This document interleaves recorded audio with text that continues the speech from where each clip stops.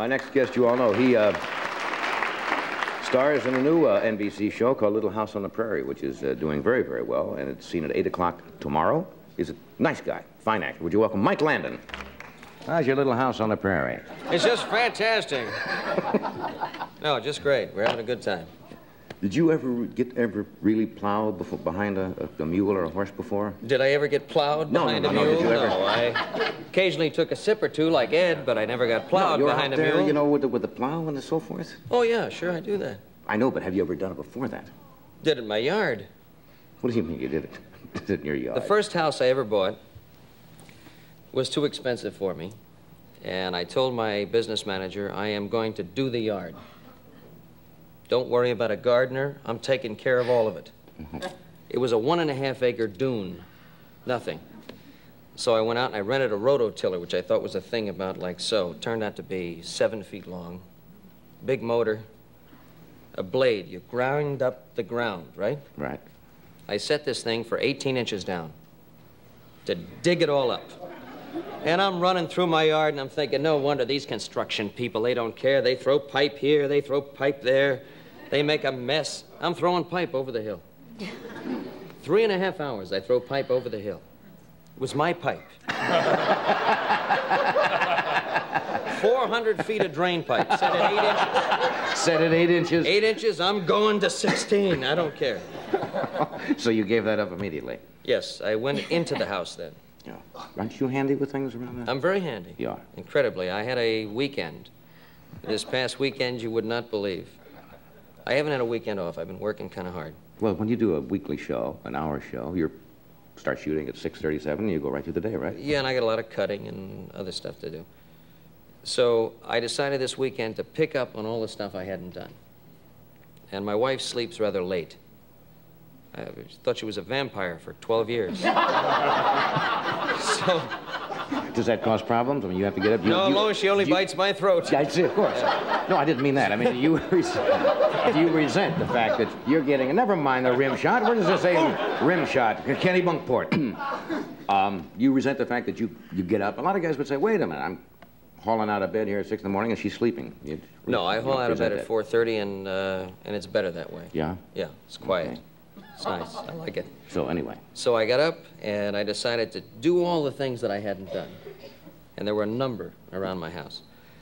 So I went downstairs and the pipe had broken on the ice maker. So I kind of paddled my way through the pantry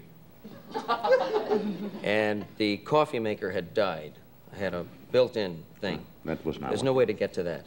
So I boil the water. Now I decide to do the important things. Clean the ovens.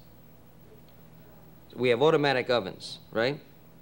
I flip on clean on 4 ovens. That's good. But I don't put the shields up. Oh, now I'm sitting there drinking my coffee, and it's like 4 television sets exploding. The glass? Right in your face. The glass breaks. My wife's not up yet, so I'm not in trouble. Even after that? Well, she lives in the East Wing. It's another time zone. Oh, I see. Right. She doesn't see you till 10:30. So I go into the dining room, and I want to clean the chandelier. I got a beautiful chandelier there. I start to clean. Each candle at a time, and I'm thinking, dynamite. It looks incredible, and I keep turning it. Do another candle, turn it. I swear to you on my life, I unscrew it right out of the ceiling. I now have the most incredible lazy Susan into my dining room table that you've ever seen. Look, you big klutz, why do you do those things? Why don't you... Because I don't plow well either, John.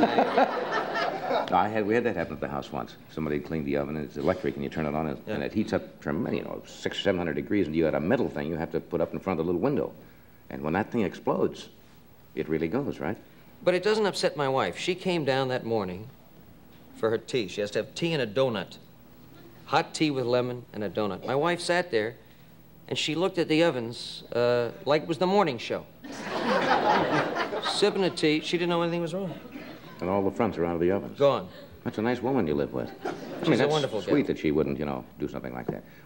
You work with children in the show. Are kids, actors difficult to work with, honestly? The only thing that makes it difficult working with children is that they know their lines.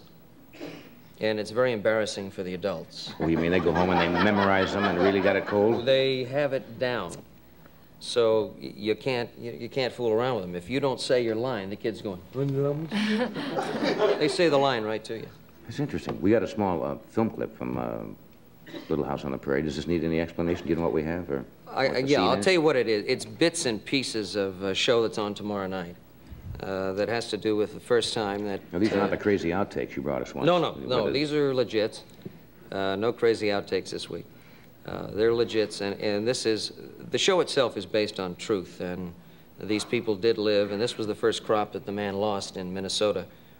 And it has to do with a hailstorm and the loss of a crop and where he went to work. And it's kind of bits and pieces here and there. Okay, Bobby, you want to roll it? Watch the monitors in the studio. This is part of the episode tomorrow, right? Right. What? Wait a minute. What was that last... That was a part of the dramatic plot tomorrow, throwing the dynamite on the outhouse? It's a little eye-opener. I hadn't seen that. I figured, knowing you, I figured you got to throw something in there. Were you holding that spike now when the guy was... Yes, I was, with a giant rubber mallet. You see, you've taken all the... Nothing is real. You've taken all the fingers off my hand. Yes, you sure have. Yeah. No, we used regular 8-pound sledges. Yeah. Do you enjoy doing a weekly series again? You did But Bonanza. not with 8-pound sledges. No, I don't. But you did Bonanza, what, 12 years? 9 years? How so 10 you years. Forget us, John. 14 years. 14 years. Yes.